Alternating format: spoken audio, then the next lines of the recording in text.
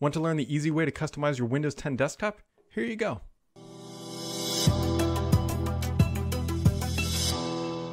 Customizing your Windows 10 desktop doesn't really have to be all that difficult. There's a lot of apps, and that's what makes Windows, well, Windows. While Mac OS is getting a lot of praise for completely overhauling their UI, and Windows has been, well, fluttering around with Fluent, there are easy ways to customize Windows. I mean, you can make it look like this. This is my desktop right here, and all of this can be done with about 5 different applications. Most of them are free. There is one that is a premium application, but you don't have to buy it. You don't have to do whatever. You know, let's just walk through how you can take your desktop from plain Jane vanilla to looking something a little bit more modern. So let's just walk through here. This is a standard Windows 10 desktop. Obviously that wallpaper is custom, but we will get started here with a program called Taskbar X. Now I just launched it and you can see it centers your taskbar.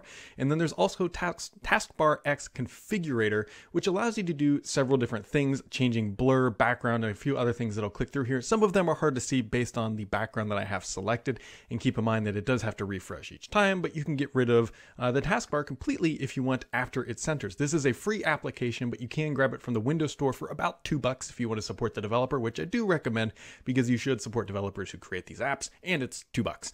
And that will center your apps on the taskbar and make it nice and easy to use. There's also different animations you can select. It's pretty robust. It's on GitHub for free, Windows Store for $2. And that is the first thing you are going to need to do to start to modernize the desktop for Windows 10.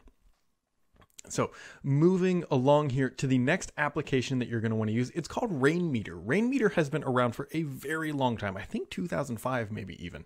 But what it allows you to do is to build out custom widgets for your desktop. And there are a ton that you can choose from. I've got all the links down below, so just click that and you'll be able to find everything you need. But Rainmeter allows you to customize the desktop with widgets that are either sort of, I don't want to say static because these are live widgets, but they're not really interactive. They just show desktop data, including CPU, input, output on my networking, storage, and all that good stuff. But there are tons and tons and tons of customization, including tying into like Spotify and other things on the web, weather, clocks. If you have a dream, Rainmeter can make it happen, but it is a little bit more complicated to run. You have to go download skins, get them set up. Sometimes you need third-party apps like CoreTemp to be able to bring in your CPU temperature. And it is one of the harder apps to actually get wired up correctly, but it allows you to put widgets on your desktop and it's really customizable, and I love it. The other app that you're going to want to download, which is free by the way, Rainmeter is free as well, is this file preview. Basically, it's the modern version of File Explorer. It looks great. It's modern. It has tabs. Yes, that's right, folks. It has tabs. It's a modern version of File Explorer. You can go grab it from the Windows Store. It is again free.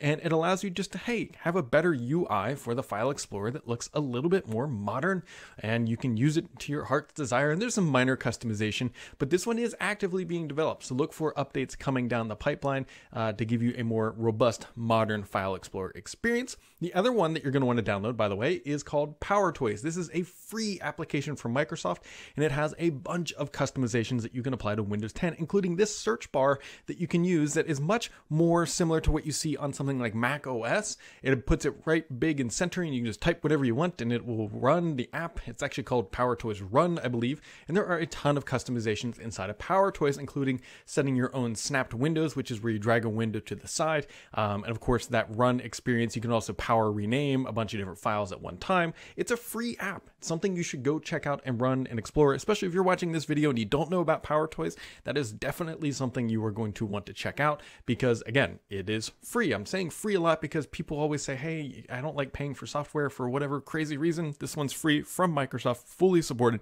being updated very regularly at the time of this video. I mean, almost like every 3 weeks or so, there's a new version coming out. And so you can get a lot of different power functionality with, well, an app just called PowerToys. Now, the last application you're going to need is the most robust. It is called Curtains. It is from Stardock. It is not free, but it allows you to fully skin the entire Windows UI with a single click of a button. Now, keep in mind that if you're running Taskbar X blur and acrylic features, this will overwrite those settings, and it takes a minute for it to get set up. You click a different theme, and it will allow you to change everything. And you can see here, it's literally rewriting the UI for you.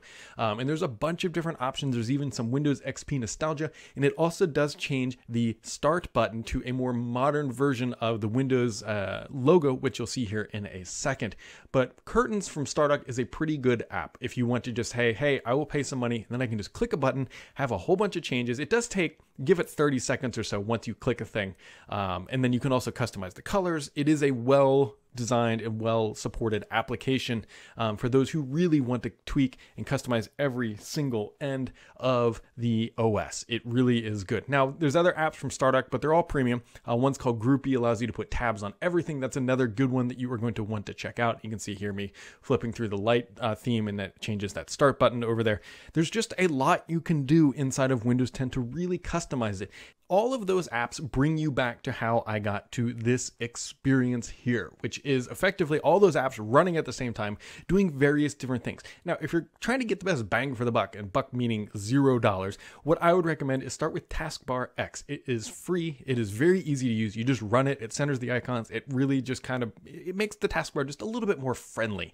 You can also grab that Files UWP. That is completely free, and it will just give you, again, just a little bit better of an experience. If you're feeling a little bit more fancy and you want to try to change up your workflow, that is when PowerToys comes in. And if you're feeling most confident and you really want to go all in, that is when you should grab Curtains and Rainmeter. Rainmeter is by far the most customizable part of the desktop experience, but it is also going to require the most amount of effort because not every skin is very well documented. Curtains is by far probably the easiest way to get the most robust skinning, but it's not going to come free, and it's going to require you to obviously cough up some dollars, but that's probably well worth it if you're spending a lot of time with Windows 10. And so that is just a really quick and easy way you can update the experience on Windows 10. It doesn't have to be too crazy expensive. It doesn't have to be overly complex. Just keep in mind that as you're layering these things on top of each other, you might break some functionality in other apps. So just keep that in mind. Specifically, Taskbar X and Curtains can fight sometimes. But other than that, this is the quick and easy way to modernize your desktop, and that's all we got for this time.